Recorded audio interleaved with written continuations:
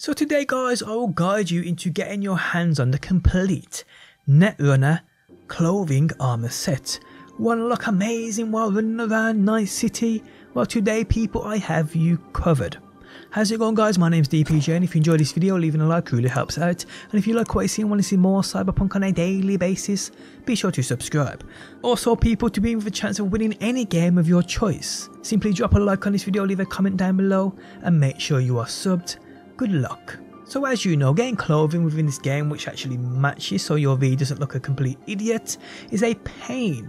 But with this guide today guys, I will have you looking great in a full Netrunner armor set. Now what I will say is armor pieces are limited with mod slots, and what each can offer you can see on the screen now, so make sure when farming these you get those maximum mod slots.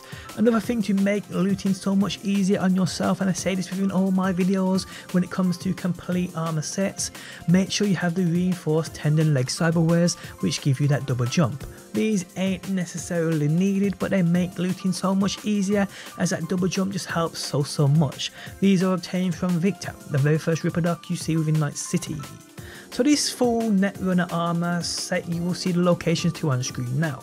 It consists of 4 legendary pieces, and to get the most out of each piece, make sure you create a save file before picking the item up, and then just keep reloading that save file until you get max mod slots on said piece. What I will state is, as you can see with mine, I am using Placid's jacket, as I don't think there is one for this set within this game, as I've looked absolutely everywhere and haven't found it. So Placid's jacket does just fine. This comes from the end of the transmission part of the main mission quest line, after you kill Placid and loot his body and get this jacket.